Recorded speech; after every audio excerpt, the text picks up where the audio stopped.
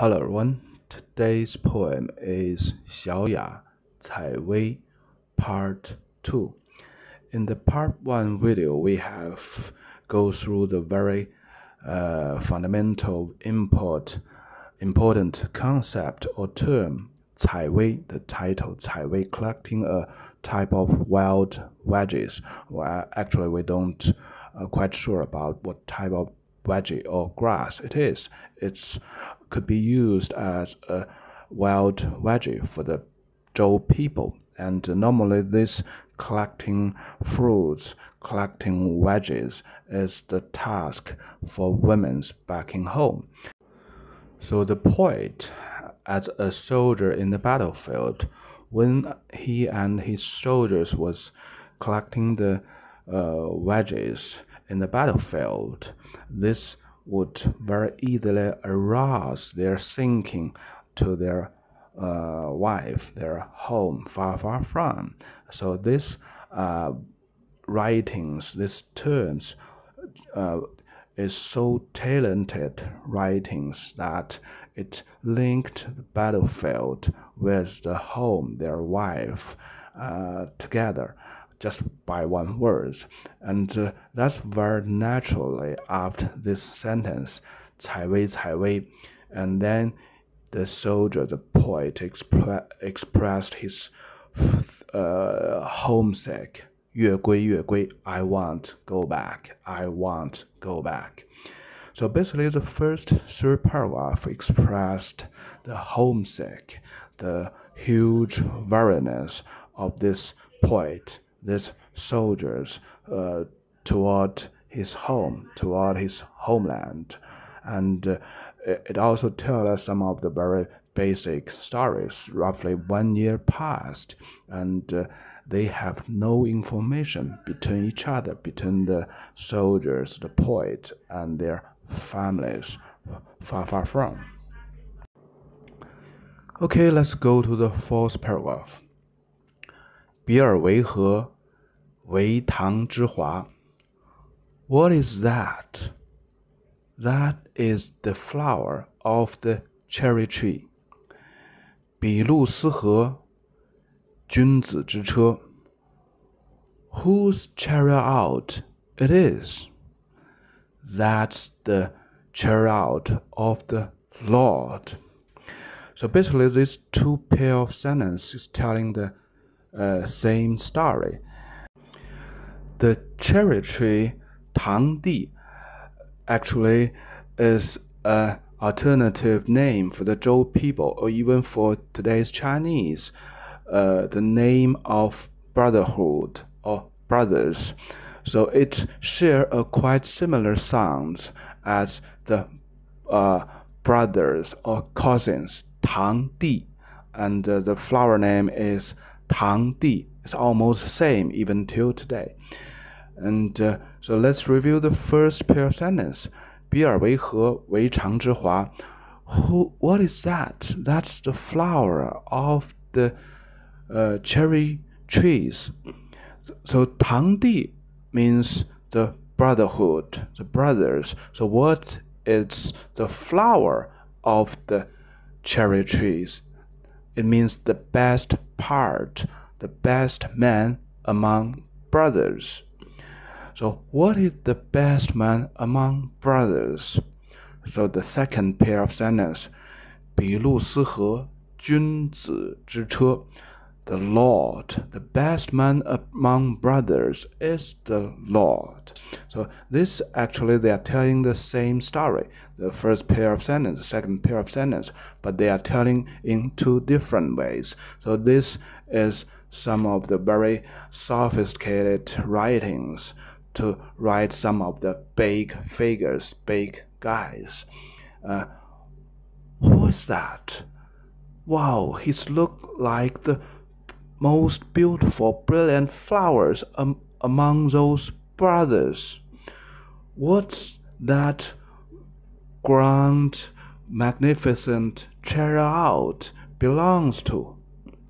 That's the Lord's chariot. So just imagine how how magnificent, how glorious this lot it is. 路 means the car, but today 路 means the road, the big wide road. But in the old time, it means the car, the chariot. Okay, let's continue.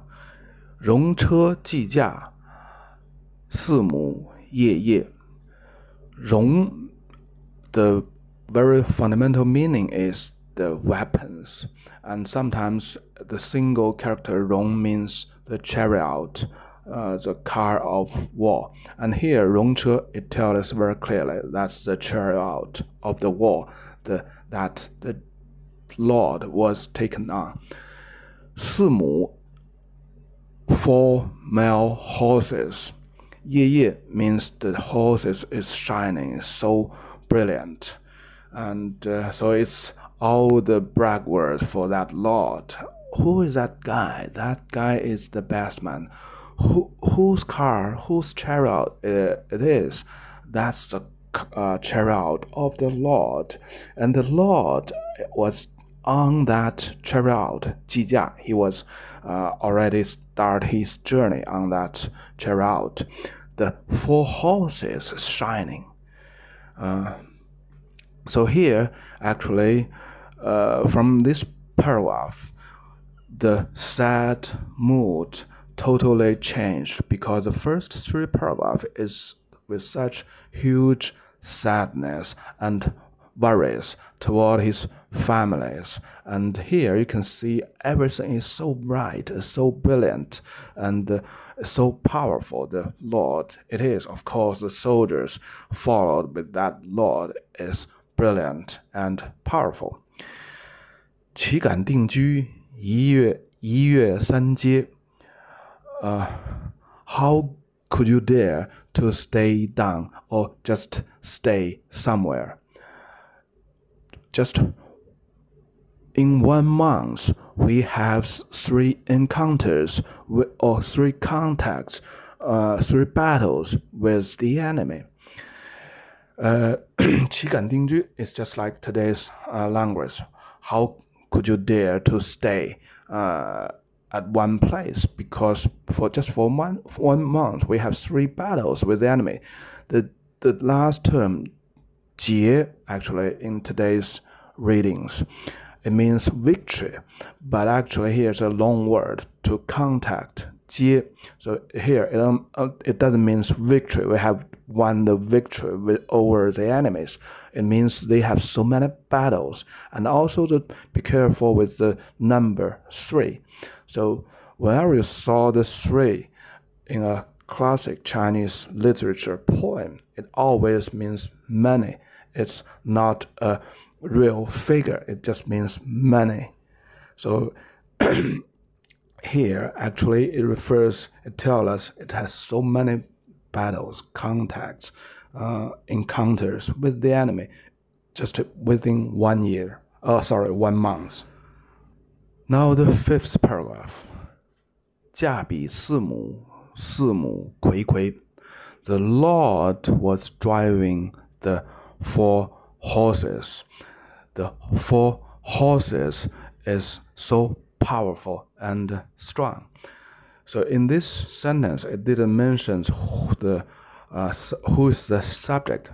Basically, through the previous paragraph, we know it's always talking about that Lord, and he used the Lord to resemble all the troops, all the armies. And 睽睽 means powerful and strong. Okay, let's continue. 君子所依，小人所匪. So that chariot was the Lord rely on. So the rely on has 2 meanings.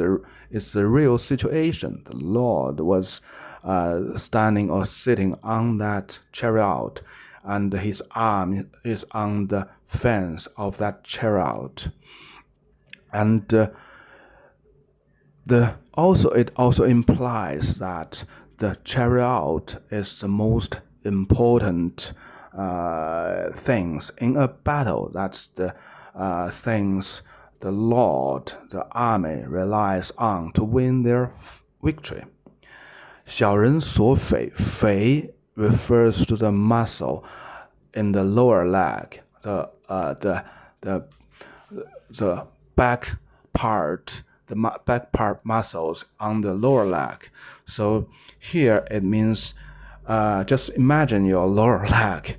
In front was the bone and the muscle was on the back. So that also implies the situation in the battlefield in the Zhou dynasty, that the Lord was on his chariot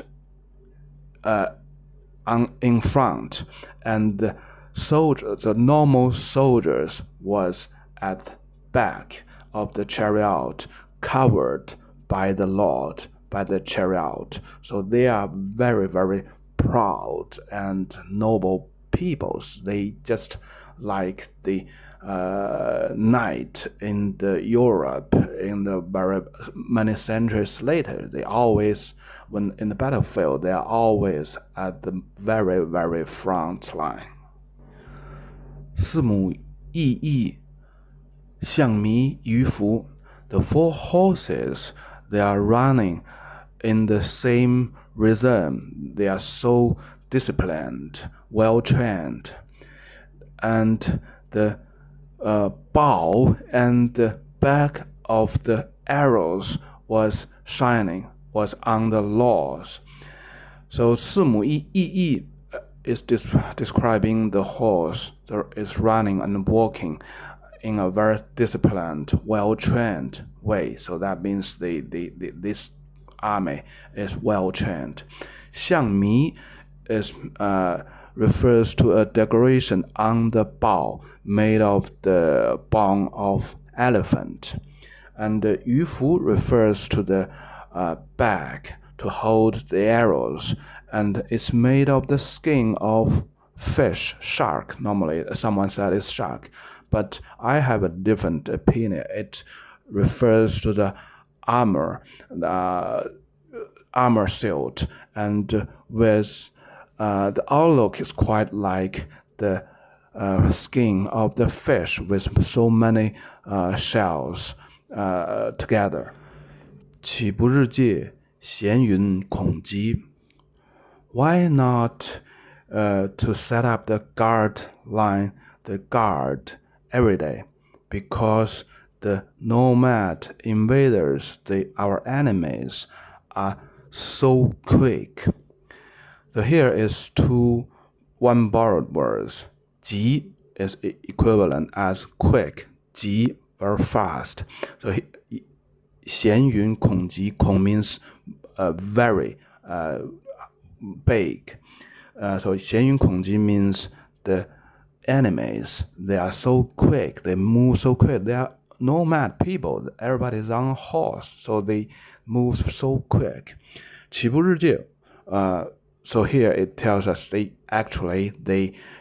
set up their guard lines every day, and they are moving around all the time. So this describes the status of their battles or their everyday life in the battlefield.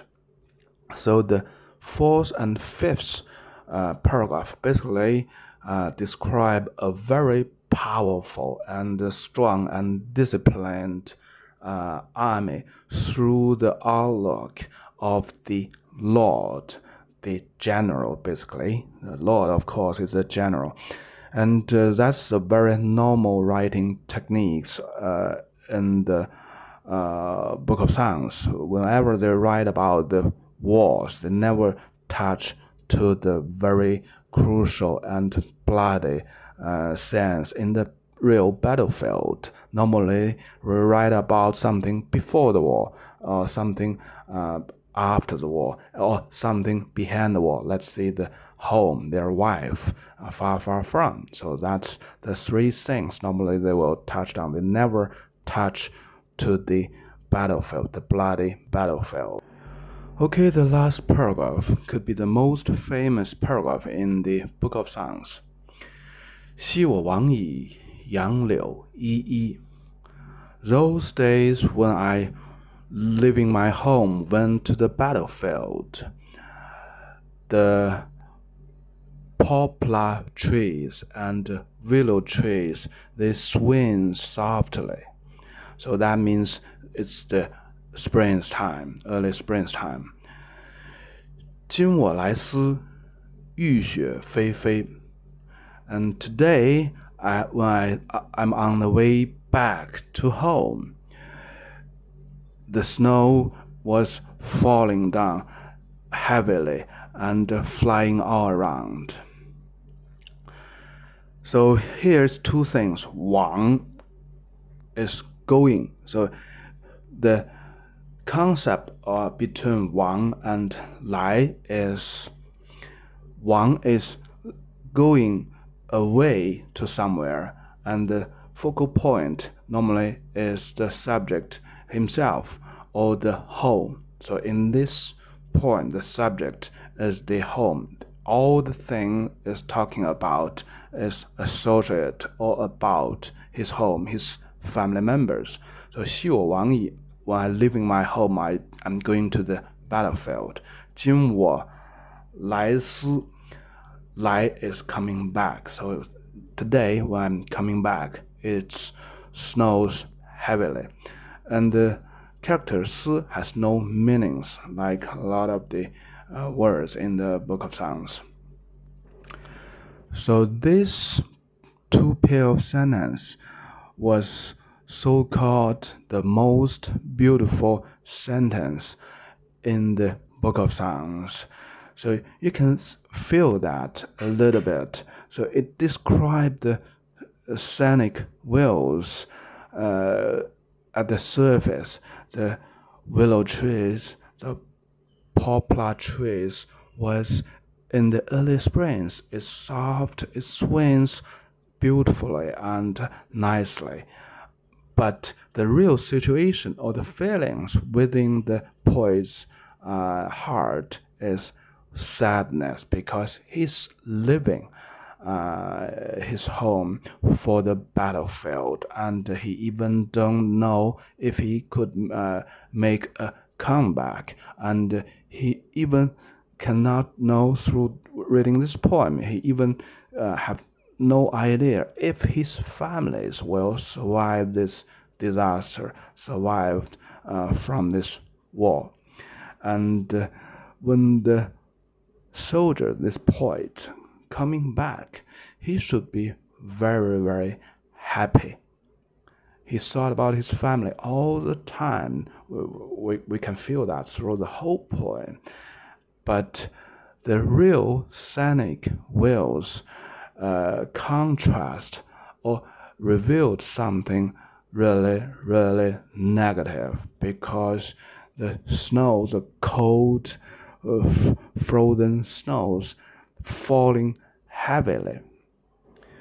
With these two pair of sentences, it never tells how the poet feels or how sadness or happy it is, but you can feel a lot through the views he described, and also the poet gave you a very sharp contrast, the views when he was living and the views when he's on his way back home.